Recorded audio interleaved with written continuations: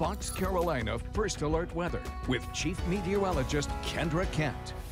Well, this time of year, it can often be all about the humidity, and we're going to keep it on the lower side for one more day. So it's going to feel good with those dew points in the 50s. A bit humid, though, by later in the week, and then steamy by this weekend. Yes, it will return in a big way.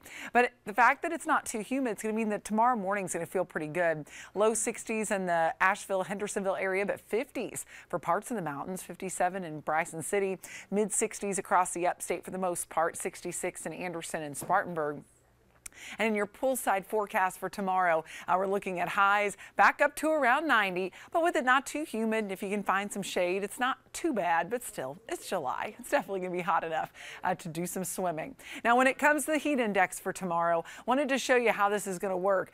I mentioned that those dew point values are in the 50s, so there's that number. And then you've got the 90-degree high. It's actually just going to make it feel like about 90 degrees, maybe a degree warmer. So we're not talking about those heat index values or they skyrocket up to near 100, but that's going to happen going into this weekend. But most of tomorrow, we're going to keep it at just borderline hot territory, but keeping those heat index values on the lower end.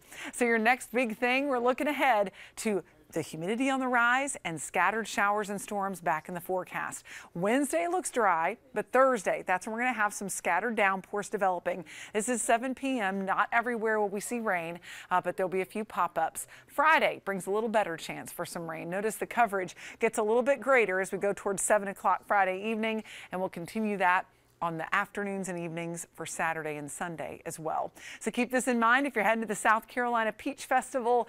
Should be a great time. Just got to watch out for some late day storms. This time of year, it's just kind of a regular thing, and it's going to be hot and humid with those temps in the 90s.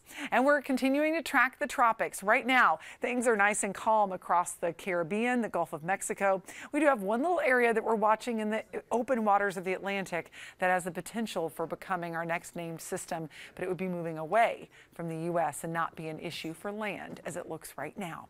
So looking ahead to our 7-day forecast, we've got isolated storms into Friday and then scattered storms by Saturday. It looks like Saturday is going to bring our best chance, but they'll still be late afternoon, evening variety. Shouldn't mess with your entire day. And then about a 30% chance on Sunday into Monday. A look ahead to the mountains, keeping it warm, but warming up and increasing humidity. So you'll notice a pretty big difference between Wednesday and Friday.